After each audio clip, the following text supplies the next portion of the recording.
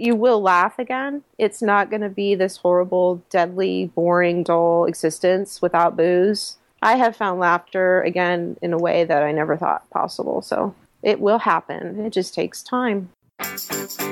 It's time for the Share Recovery Podcast, where we bring you amazing life-changing success stories from addicts and alcoholics all over the world who share their inspiring journey in recovery. And now, here's your host, O.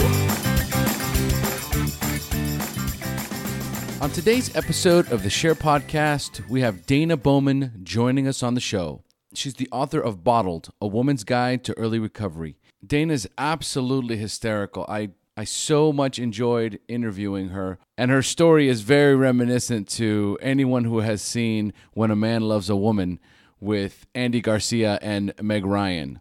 Join us now as Dana takes us through the whole story of alcohol abuse and her inspirational journey into recovery up until today. You absolutely do not want to miss this episode.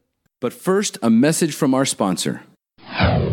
Sober Nation is the largest online recovery community and treatment resource center. They provide treatment resources to those struggling with addiction, as well as to the family members who are caught in the crossfire. On top of that, Sober Nation is a huge community of good people who share their experience with each other. They have informative content, recovery and addiction news, as well as an entire clothing line which helps expand the culture of recovery. They can easily be found at www.sobernation.com. Sober Nation is putting recovery on the map.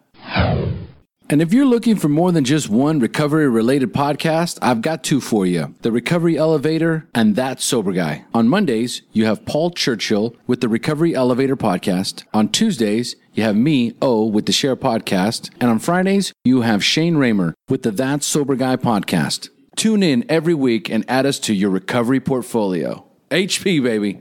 And after this interview, if you enjoyed listening to the Share podcast, please leave us a rating and review on iTunes or Stitcher Radio. This will ensure we get ranked well on these networks, and that means more people will easily find the Share podcast. This is the best way to show your support and help us grow. You can also find the Share podcast on Facebook, Twitter, Google+, YouTube. Go to any one of your favorite social networks, and the Share podcast will come right up.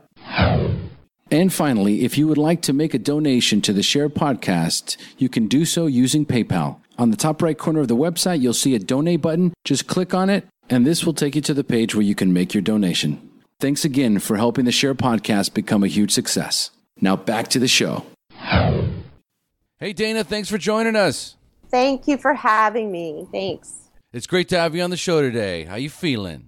I'm feeling great. It's been a good night. There's a storm coming, so I can hear the thunder. I always love nights like this. Oh, that's great. How exciting. Yeah. So, folks, today we have Dana Bowman joining us on the Share podcast, the author of Bottled, A Woman's Guide to Early Recovery. And real quick, the first person to email me at o@thesharepodcast.com gets a free copy of Bottled, A Mom's Guide to Early Recovery. So go ahead and email me at o@thesharepodcast.com right now, and we will mail you a hard copy of Dana Bowman's book, Bottled, A Mom's Guide to Early Recovery, for free. So Dana, let's dive right in. Tell us about how your life is today, your hobbies, exercise.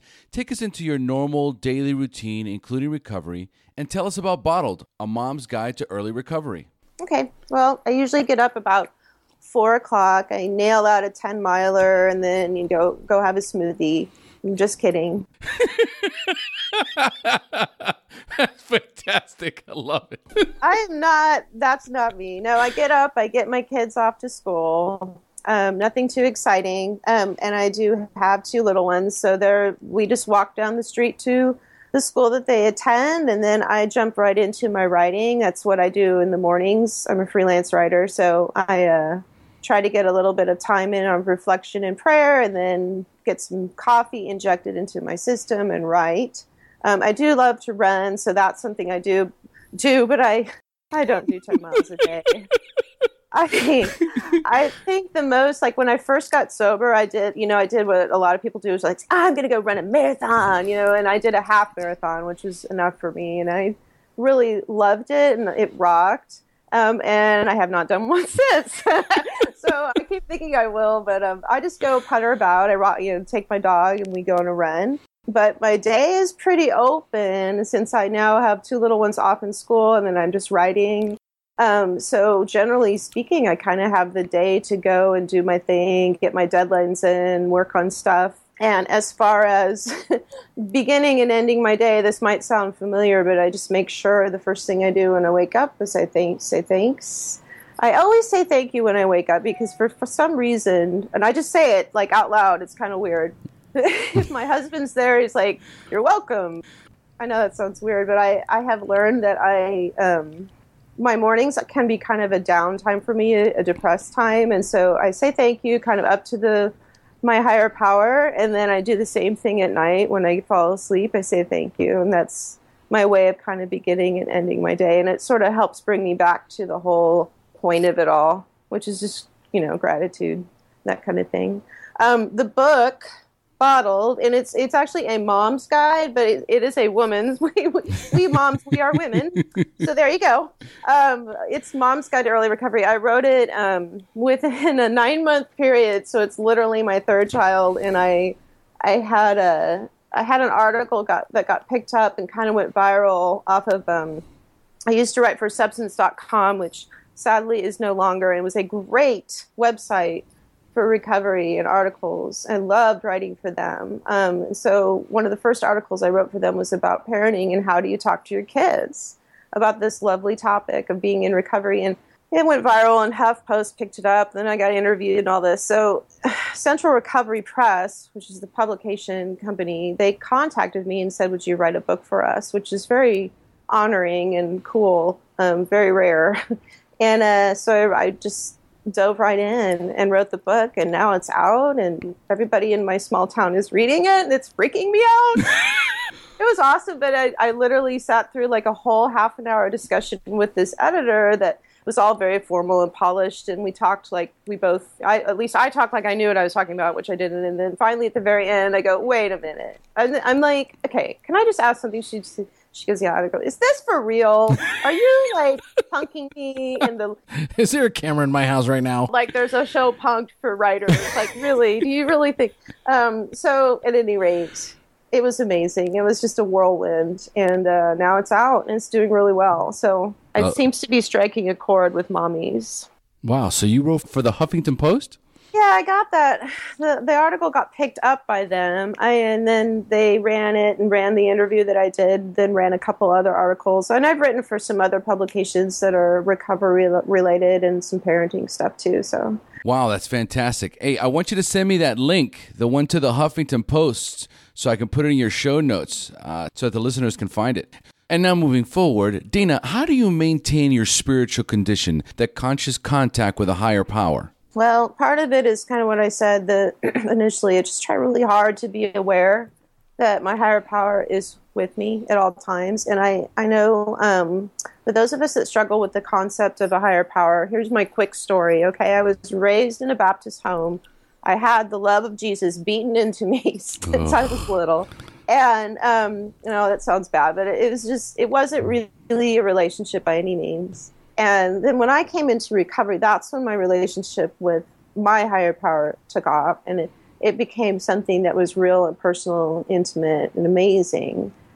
So I have to kind of work at it, though, because I kind of see it as like before recovery, I kind of viewed God as like we were online dating. Like we would like talk to each other, and I'd tell him all the good stuff about me, and he would like tell me all the great stuff about me back, and then that was it. And then there was long silences too, which happens when you online date. I'm saying this like I know what I'm talking about. Oh my God, you're killing me. It was an awkward relationship at best. And so then finally when recovery happened and I went into a 12-step meeting, and I'll never forget that feeling. And it sounds kind of spiritual and wacky, but it was for real. I had this moment of realization that my higher power was with me right then. And it was so like, I don't know how to explain it, but I just felt like I had loyalty for the first time in my life. I had true loyalty, and like this relationship, this power, this being that's going to look over me and watch over me. He is for me in all ways. So that was really an amazing thing. But then I realized, if I'm going to maintain this relationship, we need to like kind of get serious about each other and no longer online date. So I read every day. I make sure that I'm in. I do some daily reflection. I try to read the big book as often as I can. That book is an amazing book to me because you can literally just do that whole like weird, like I've had a crap day and I'm just going to put my finger in the book, like wham, and open it. And wherever I open it, I know it just like it speaks straight to me. So it's kind of cool. I do try to journal. I say that now kind of with tongue in cheek because I haven't had the time to journal as much as I would like, but that's usually my way of kind of praying. And a lot of times I just kind of talk to my higher power all the time out loud. My kids think I'm nuts. People just driving probably think I'm nuts, but I don't care. So I just need to maintain a contact with him at all times. And it was one of those things that I'm probably getting ahead of myself here, but when my brother died from alcohol abuse, I had to speak at his funeral, which was the worst. And I just remembered saying that to me, the one thing I could take from this death that I could maybe, I guess, benefit from was that it taught me who we need to lean on and why, and that we need to maintain a conscious contact with our higher power at all time. I try to have a space for it. Like that was something I learned just maybe in the last 6 months or so. I had a friend who talked to me about getting on your knees and all that, and I just really thought that was kind of like, I don't think so. My knees hurt. I don't want to do that. And then have a space, like a prayer space, even like a place that's dedicated to putting up your prayers on the wall and no distraction and all that. And I really worked on that, and it has helped a lot to have that place where my kids know when I go in there and I shut the door, they're like, ooh, something big's going down. So we stay out. And then, and I try to maintain kind of that place. But then at the same time, I do just kind of wander around and talk to God wherever. So. And now tell us, how much clean time do you have and when is your anniversary date? Okay, so this is the weird part. I had to actually go back and look it up because I had forgotten the actual date. But it was May 8th, 2011.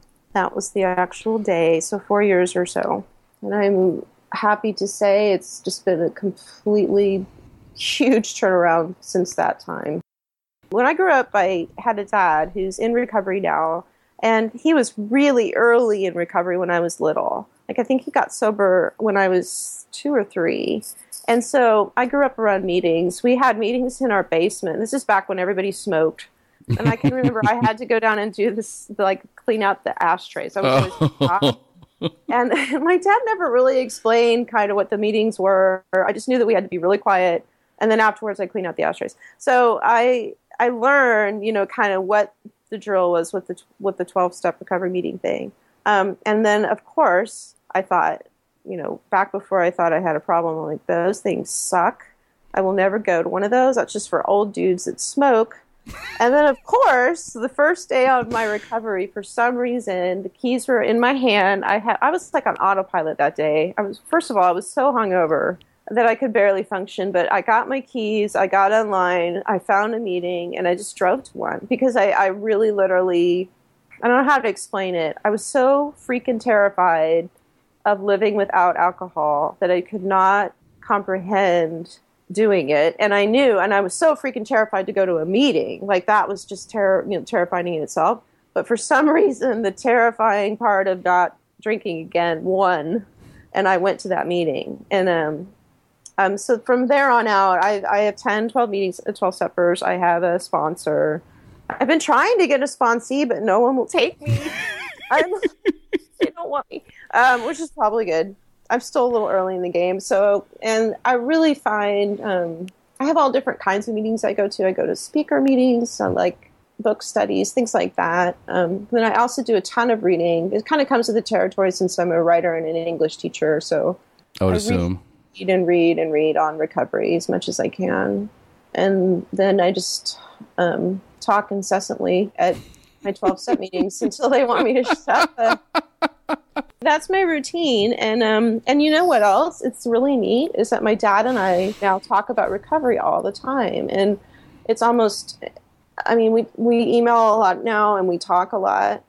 Again, the death of my brother kind of brought that out in us. We all as a family decided we were not going to bullshit each other anymore, and we were just going to talk for real. And so I get the best recovery advice from him ever. I mean, he's been in recovery for over 50 years now, so it's like, oh my, that okay. is just amazing. Unbelievable. Oh, man.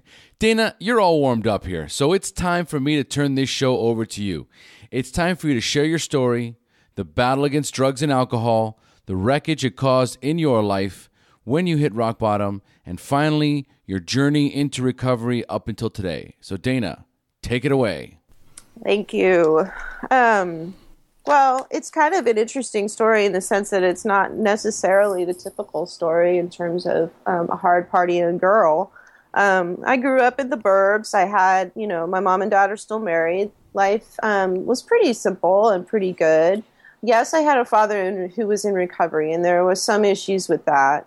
But he wasn't drinking. And I like I said, I really kind of lived this life where that was going on around me, those meetings and things like that. So, I look back on that a lot of times and kind of go, why did I end up like this if I kind of had it normal? But you know what? I don't need to worry about that or think about it or try to figure it out because I am what I am. And it's okay. So at any rate, I went on. I didn't really drink and party that much at all, even through college. I drank in college, but I wasn't blacking out. I wasn't going crazy. I even have a chapter in the book called I Never Danced on Tables. And it was sort of like why did I not, if I'm an alcoholic and I can't drink anymore, why did I not go crazy and just, dance on tables, coyote ugly it? Couldn't I have done something crazy? But no, I didn't. I just was always totally into maintaining control and looking okay on the outside. So yeah, I drank through college in my 20s, in my 30s. And that's when kind of later on in my 30s, I'd had a couple relationships go really south. I was one of those hanger-oners. I had 2 really serious relationships in my life prior to my husband. And these were 8-year-long, I love you so much, I'm going to die without you, codependently, just off the charts. And of course, both of those didn't go well. So, usually when you're a codependent, your relationships don't go well. It's just shocking how that works out. And I found myself really leaning on alcohol to help with that at the time, both times. And I found myself also really, really wanting to be on the outside, what everyone would call totally together with it. Cool, sophisticated. This girl has it all. I bought my own house at, I think it was 28 years old. I was one of the first. I had a really great job. I got, I had accolades up the wazoo on everything that I did. And that pressure to maintain that life resulted in more and more going home, having a glass of wine, having 2 glasses of wine. The thing is, though, is that I picked my alcohol carefully back then. I really got into wine tastings and fancy schmancy bottles. And I even went to Europe and had the whole wine thing there. And it was also very sophisticated and okay because, just tasting and liking it for the taste. That's it. When in actuality, really, I could have cared less. You could have given me booze and I would have been guzzling it to no end. And, Only addicts and alcoholics know what Boone's Hill is. Oh, booze, yes. Oh, man. So at any rate, booze was just crap too. And really just at that point in my life, I was making martinis. I had the whole shaker thing. And I don't want to go on and on about that because that's when all the alcoholics start listening. They're like, oh yeah. But I really had this down, this whole picture and persona, kind of the Mad Men thing going on where I just really wanted to give off this vibe of, I am totally comfortable in my skin. I am totally sophisticated. Look at me. I have the world by its string. And so martini in one hand, just really hoped to give off this vibe. Whereas inside, with the death of both of those relationships and just other things, anxiety, depression, that I was starting to realize were not going away. I really, really started to lean on that alcohol just a little bit more and a little bit more and a little bit more every day. And that added up to every month. And then, slowly. It was one of those things where alcohol just kind of waited for me. He was very patient and he waited. But again, this is the tricky part because there were no huge red flags. I wasn't getting arrested. I wasn't blacking out. And I definitely wasn't puking because I hate puking. And so I really was so on top of it. And I was making my own martinis with vermouth and all this stuff. If you have to make a drink that involves 12 steps, you're not an alcoholic. It takes too long, to make the damn drink. So you can't be, right? And so at any rate, I just kept at that and kept at that. And now here's the hard part, because it just sounds like I'm laying blame. But so then I get married. And I love my husband to death. We have that lovely first year of marriage that is so hard, as it is for everybody. We're adjusting to each other. I didn't get married till I was 36. He was 37. We were set in our ways.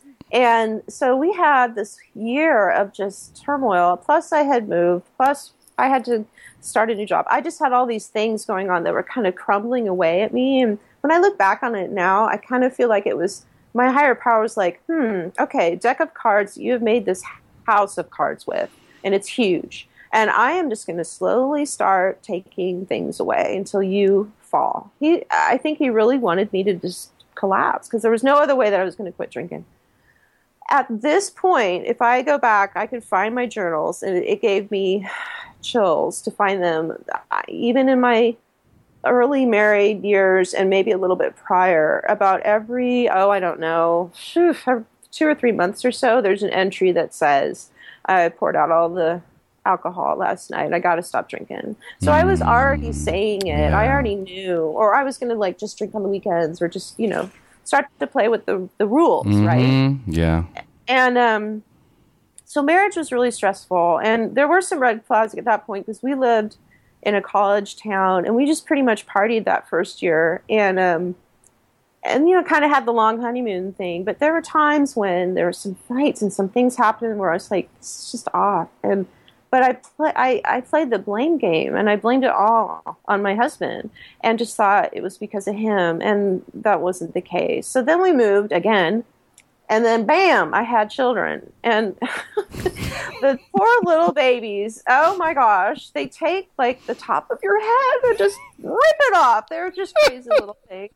And I had postpartum. I had terrible anxiety and depression with them both. In fact, that was one of the first articles that I had written about that made it into a larger publication. I was so excited. And then later when I went back and read it, I thought, after recovery, I went back and read it, and I was like, Dana, you idiot. The whole reason you're dealing with the postpartum is probably because you're a freaking alcoholic, and you're thinking of drinking all the time. And I couldn't. I wasn't drinking while I was pregnant, but I did really miss it. And to the point where, that's like saying, I really miss oxygen. I was thinking about it all the time when I was pregnant. And then, and I don't know at all if this is going to make any sense. Probably not, because you're not female. But when I had... Give it a shot. And I started nursing, I was doing the whole pump and dump game where I was trying to figure out, how can I nurse my baby and still have a glass of wine? Now, I wasn't pounding it, and I totally did not drink on a daily basis back when I was nursing. But I could tell already that I was starting to play the mind games with the alcohol and starting to rationalize and... just really sad and pathetic stuff. It's hard to admit that, but the only reason I can't admit it now is that I have to. I have to because, well, first of all, it's in the book. But secondly, if I don't get honest and just say what really happened and try to gloss over now, then I'm just playing the same crap games that, I did back then. So as my children are growing, I've got a newborn, and then I have two. We had children really close together, right? We were older, so I thought, I'm older. It'll take me a while to get pregnant. And boom, I have Charlie. And then literally 18 months later, I have Henry, almost to the day.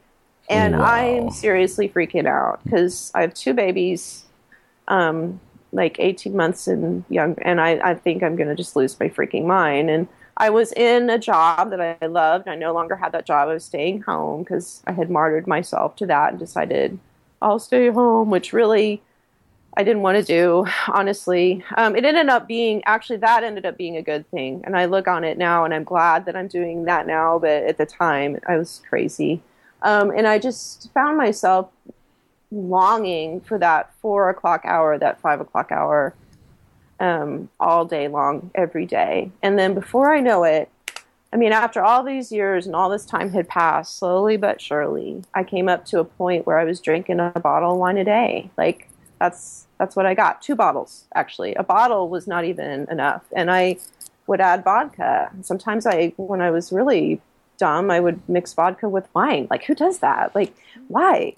I don't even know why I did that. I look back on them and I'm like, oh man, that's just bad. I think I found some, one day we didn't have any booze in the house except for like some Cointreau or something. That's that really sweet, syrupy something, and that you make margaritas with. And I just remember finding that and just guzzling it, and just finding myself going, wow, this might be a bit of a problem here, but oh no. And so somehow or another, the record started playing a different tune, and that's when I got it. Like, I realized all of a sudden, bammo, I have a problem. And to back up just a little bit, I've had some pretty colossal fights with the husband. The husband has said, you have a problem. I'm getting the booze out of the house. He did that at least twice.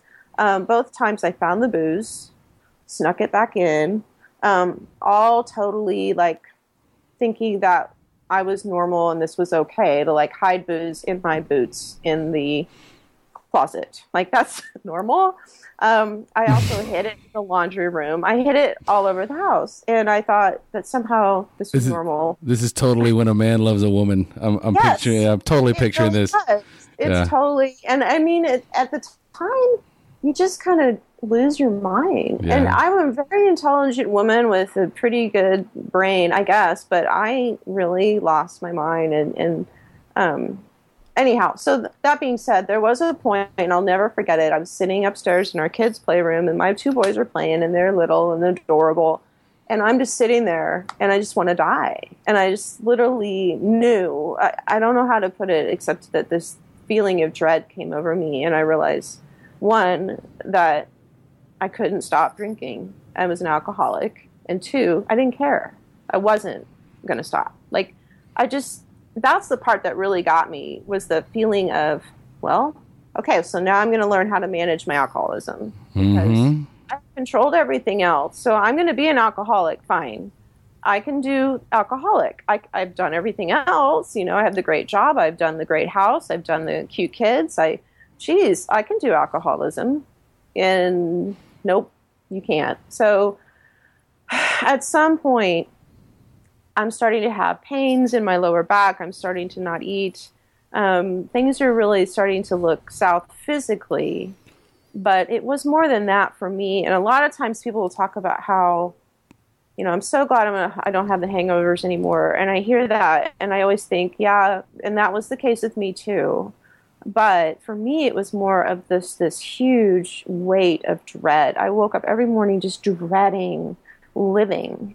And just even answering the door was a horrible exercise in fear and panic. I had agoraphobia. Like, it was just, I couldn't even leave my house barely. And I had to, because I was teaching, and I'd gotten a teaching job at the college. So here I was, super professor girl, you know, and trying to look all okay on the outside. And it wasn't the case. It was a total ruse. So I would maintain this whole like perfect teacher, mom persona for maybe up to an hour or 2 a day to go out into the world, right? Mm-hmm. But it would just fry me so bad that I had to drink when I got back. Like, I had to, because I deserved it. Because, and I explained this too, I think, in the book, where it was this horrible but unbalanced teeter-totter of super mom, like, let's do something with glitter and make a craft together, kids, and it's going to be great. And then I do that for about a half an hour and want to kill myself because it's glitter. And and I had to be perfect mom and all that. And then I would drink. So I would seesaw back and forth between pathetic, loser, drunk mom and super mom. And you can't do that for very long before, something's going to go. And so I decided intelligently enough that, okay, I'm going to quit drinking. And I describe this at length in the book, so I will try to sum it up. Where I did the I'm going to quit, but I'm going to have one last weekend, okay? The famous last weekend. Yeah, and like no other alcohol. No one can relate to this. And so I went out and I bought all my favorite, things, expensive wines, which for me back then were like $12 bottles. Again, I can relate. When I found boxed wine that was actually somewhat good, I was like, it was like the holy freaking grail. I'm like, oh, boxed wine. But at any rate, so I go out and I buy all this stuff, and it's Thursday, and I'll just never forget. I decided I was just going to party my little butt off and somehow get it past the kids and, the husband and all that, and then I would get sober on Monday morning. And Friday night, I collapsed onto my kitchen floor, and I couldn't get up, and I'd had one glass of wine at that point. That was the first glass of wine I'd had that day. And for some reason, and I say this in the book, I think my higher power said, it's almost like I could hear it. He said, okay, you want to get drunk? I'll show you drunk. And he just took me out, and I couldn't even talk. I could barely walk. I couldn't walk. I had to crawl to find my phone. And I called my husband, and he came home miraculously. And I always have to add this to his benefit. My husband is the slowest person on the planet. He is a sweet, sweet guy, but it takes him like 4 times as long to do anything. And so I figured by the time I called him, it'd be like another hour, right? He was home, seriously, in like 10 minutes. And so I don't know how he did it, but he knew. And plus, our phone conversation didn't even make any sense. All I think I said was, please come home. And that's it. And look, it was probably not very discernible. Because I asked him later, and he said it wasn't what you said. It was what he said. I just knew I had to get home. And so he felt like he was just he just got up, got his keys, and went out the door. And that is very rare for him. And so from there on out, I kind of collapsed on him when he got there. And they said, and it was such a hopeless, it just makes me sad just to remember how sad I was. I said, I can't quit drinking, and I can't quit drinking, but I can't keep living like this. And so I literally was looking at him like, I'm just going to die. Like, I don't know what else to do. I can't quit drinking, but I can't keep drinking, And then something kind of went into place with that telling of him. It was like, I don't know what it was. Some sort of calm kind of came down to me. I went to bed. I woke up the next day feeling horrible. And then, like I said, for some reason, I just kind of started just robotically. I got the keys. I got a shower. I got dressed. Well, I kind of did that all backwards. I got the keys last. And then sorry, I'm a writer. I'm like, that doesn't make sense. And so I got in the car. I don't remember driving there. I think I cried the whole time. Then I went into the meeting. I cried in the meeting. It was awful. And then I left. And I will never forget. It was the most terrifying experience, the meeting part. A lot of women especially will say, I don't want to go to meetings. They're scary. And then I tell the story, and I hope it doesn't turn people off, because it was like all trucker dudes, tattoos, not a lot of teeth. I mean, this one guy had a skull tattoo of a spider web on his skull.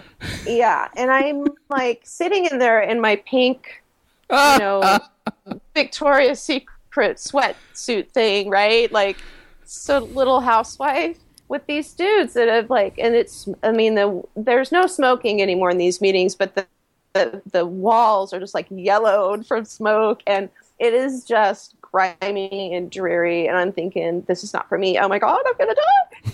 And then this one dude starts talking, and seriously, he's like the farthest from me on the planet in terms of like I don't know, we were not in the same social circles. Okay.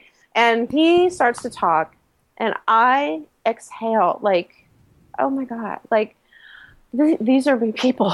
And I breathed for probably the first time in 20 freaking years. Like I had this moment of, this is where I belong. And it still brings tears to my eyes because I just felt like finally, there's something about listening to these people talk. I don't care where I am or what meeting I'm in. It is still, it just gives me such peace.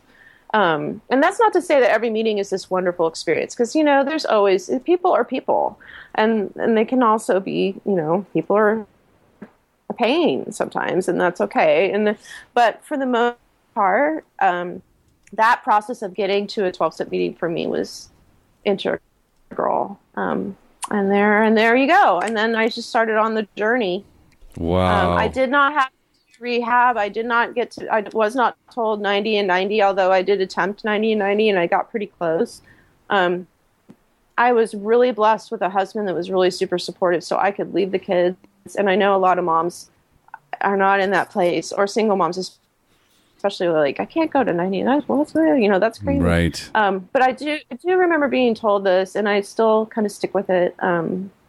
If you want it enough, I feel like if you're going to try, and I've said this before, I don't know where I've said it, so I hope I don't sound like I'm being repetitive, but if you feel like if you're going to try and do something for yourself that the universe is going to say yes to, like this good and holy and righteous and pure thing, okay, you're going to get clean. That's like I think in the terms of living right, that's probably one of the best things anybody could do for themselves. And I think the universe will respond. I really do. I think you'll get yourself to a freaking meeting.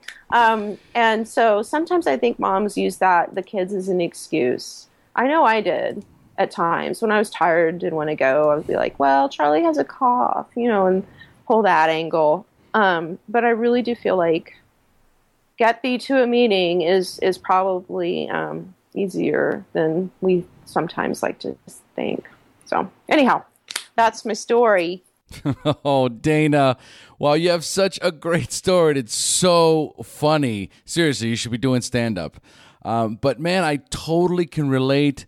I remember when I first started going to meetings here in Costa Rica, it was me in a room with a bunch of fat old guys that I had nothing in common with. And they were gruff, they were politically incorrect, and women would come into the meetings and they might make it through the whole meeting and they would never come back. So it took a long time before women actually started to stay. And what happened was it was a couple of lesbians that started showing up, and they didn't give a shit about these old guys. So they just kept coming back. And then as other women started to gravitate to the meetings, they started to stay. And it was just such a beautiful transition to watch. I think that's what's the most important part about being in recovery, is that recognizing that these rooms are sacred. We need to make everyone feel safe and welcome. Yeah. It means a lot. I mean, and the meeting I go to now, I'm usually one of the few women that attend, and most of it's a smaller group with a lot of gruff guys. Which makes me laugh because some of them are going to listen to this and be like, what do you mean? So, but they're just, I call them the geezer patrol. Like a lot of them are older, gruff, and now that doesn't bother me so much. But that first meeting was absolutely terrifying. And then I didn't keep going to that one because it really just wasn't a solid fit at all. And I did have to keep kind of looking around, and I was blessed to be in an area that had a lot of meetings around. And so what I ended up doing is I stuck with, just kind of going to a different one, which means basically I was terrified. I still look back on this. I am a horrible coward. Like, I'm afraid of heights. I'm afraid of spiders. I'm afraid of small places. I'm afraid of everything. And yet here I was, like, I don't know how I did it. I look back and I think, what was going on, where I would go get the keys and try a new meeting with scary, tattooed, toothless people until I found the one that was right. And it actually had a few women in there that I'm still, one of them was my now sponsor, and I will never forget it when I walked in, and then I was like, okay, now I'm really home. But I felt like I was home kind of from the beginning, even though it was pretty scary and pretty different. So it was a blessing.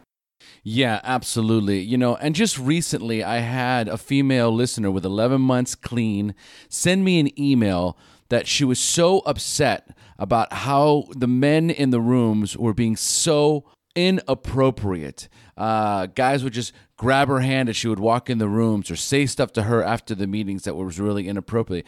And she was pissed off, and she emailed me and she said, there's not enough focus on the newcomer, especially women. Anyway, I'm not going to go on a rant here. I think we all get the message. So again, thank you so much for sharing your story with us. It was so funny. It was so chocked full of realism and drama. What we go through is so intense and it helps. It's so nice to be able to put a humorous tone on it. Always remembering at the end of the day that we're trying to save lives here. Well, I'm grateful to be able to share it because through the experience of writing this book and sharing, it's been an amazing experience for me. It's been learning for me. It's taught me so much about what sobriety really means and recovery and stuff. So I'm learning too from all of this. It's awesome. I love it. Okay, Dana, well, let's start closing up now. And the way I like to close up is for the newcomer. So I'm going to ask you 5 questions about your early recovery, and you're going to respond with inspiring and insightful answers you can share with our newcomers. Are you ready? Yes, I'm ready. Wonderful. So number 1.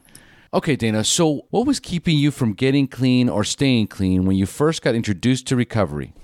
The main thing for me was ego, I think. I had an ego the size of Texas, and I thought I was smarter than this. I could figure it out. My dad had lectured me since I was little that I had a 50-50 shot to become an alcoholic, and one person in my family already was, my brother, so I was, it was between me and my sisters, and I just really thought I was smarter than all of it. And what I have found through this whole process is that I am not. I don't know. I'm just grateful that I am where I am, and ego doesn't really have any place. The other part of that played into that was fear, and I was afraid of everything, like I said. I had some major anxiety issues, and fear was linked to that. That led to depression, and, it's all like this big tangled web.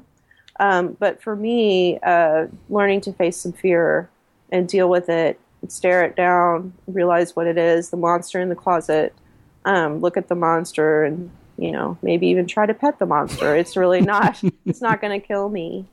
So that was the main thing, fear and ego. We are egomaniacs with an inferiority complex.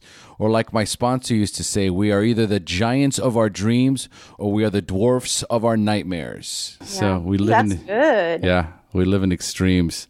Yeah, and it was pretty miserable, honestly, to live like that, to feel like you have to control the world because you deserve to have this world in perfect place, and then realize you can't at all times. It's just a constant, you suck. No, I don't. You suck versus I'm the best, and it just never works out. That's not good for anybody. God, I hate having that conversation with myself. Oh, it's terrible. Yeah. All right, so number 2, at what point did you have a spiritual awakening, that aha moment in recovery when you accepted that you were powerless over drugs and alcohol, but for the first time had developed the hope that you could recover? For me, it was probably not even at that very beginning when I started going to meetings. At that point, I was still like, I don't want to quit drinking. Maybe I'll try this for a year. I still had all those crazy thoughts. I'll get clean for a year. And then it was probably about, for me, it was always the magic number 3. 3 weeks in, 3 months in, 6 months in. I had these big things happen at around 6 and 9 months that always sort of gave me these huge learning things. And about 3 weeks in, after going into a lot of meetings and finding that one where I felt, I finally fit, I was looking around and they were all laughing. All the people at the meeting were laughing, and I was really irritated because I felt like, this is serious, people. We're talking life or death. So why are we laughing? And then I looked at their faces and I thought, and see, laughter, if you haven't caught on, laughter to me is really important. I write funny, my blog's funny, I try to be funny, because I love it. I think it's important. And I just really felt at that point in my life that as much as I was going to get sober, it was just going to be this long, grim, horrible apocalyptic story of grim despair.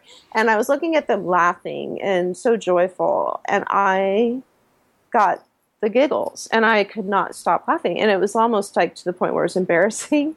And I thought, I'm going to be able to laugh again. And it's going to be real laughter. And I'm finally going to know what that feels like, because honestly, I hadn't laughed like that since I was a kid. And that moment, I can even tell you where everybody was sitting in the room. It's like a Polaroid in my head. Yes. Was such a blessing. Beautiful. I love it. Yes. All right. Number 3, do you have a favorite book that you would recommend to a newcomer that you read in early recovery? Yes, I have 2. Actually, I have 3. The first one is obviously the Big Book. And like I said, that thing is just such a comfort to me. I have even found myself falling asleep on it. I will just grip it to my chest and just fall asleep in the early days, because it just felt like a life preserver, really, literally.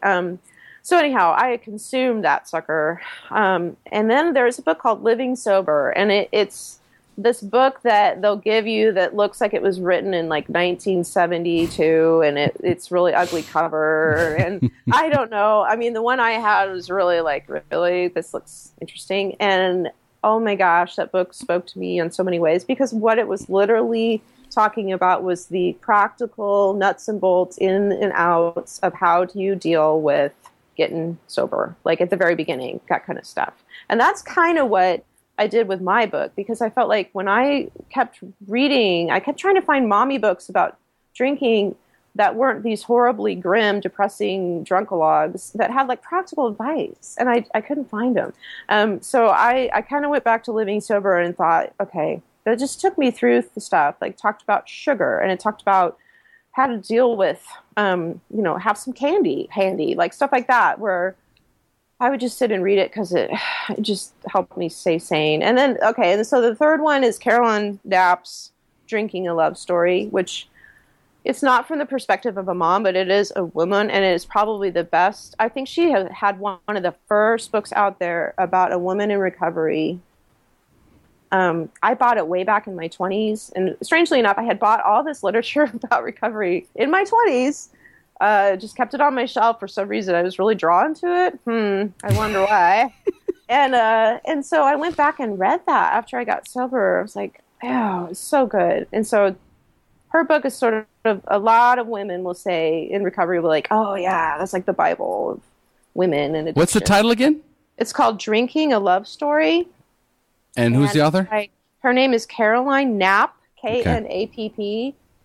Sadly, she has passed away, but her book, it was just an amazing book.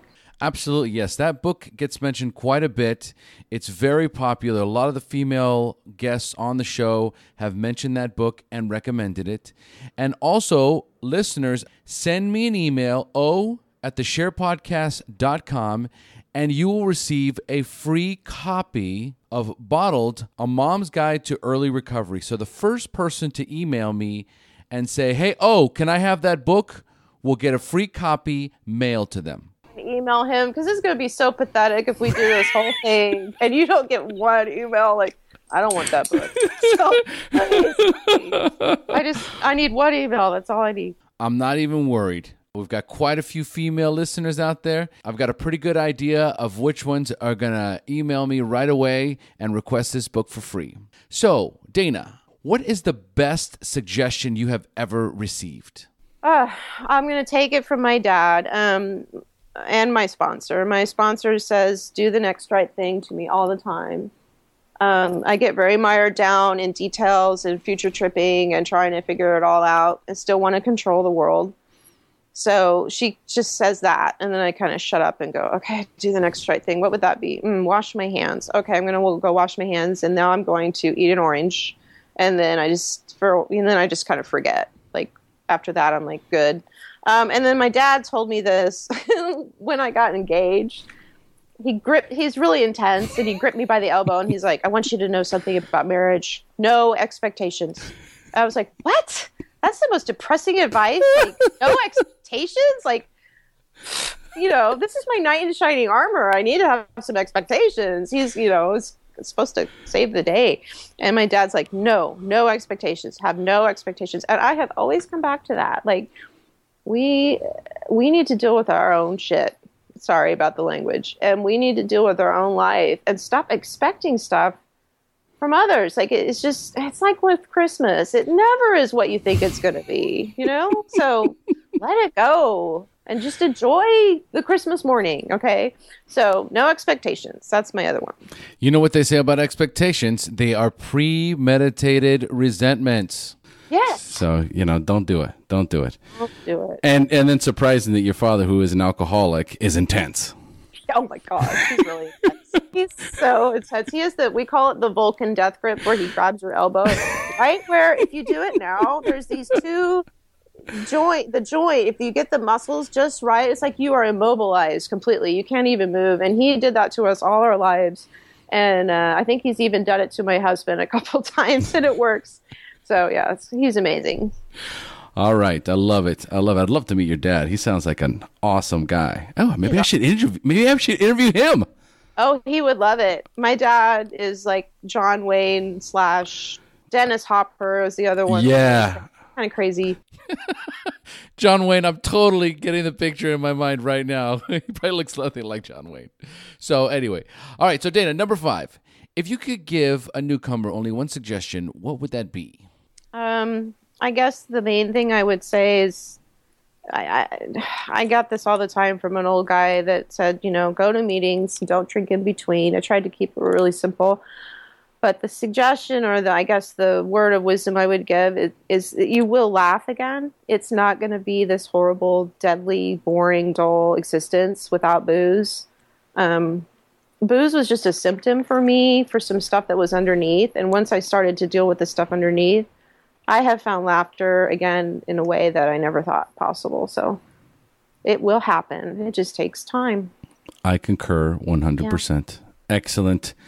Dana, wow. Again, thank you so much for sharing your experience, strength, and hope with us. Thank you, sir. This is fun. I always enjoy talking about myself. My favorite topic. Nobody loves me more than me. But I'm glad to share it. It was such a fun thing. You're great. It was fun to share with you. So thanks. Oh, well, thank you so much. It's my absolute favorite thing to do in the world. And I also am reminded that I can never have too big of a recovery network. So thank you. And we have now reached the end of our show. Thanks for joining us. And as we say here in Costa Rica, pura vida.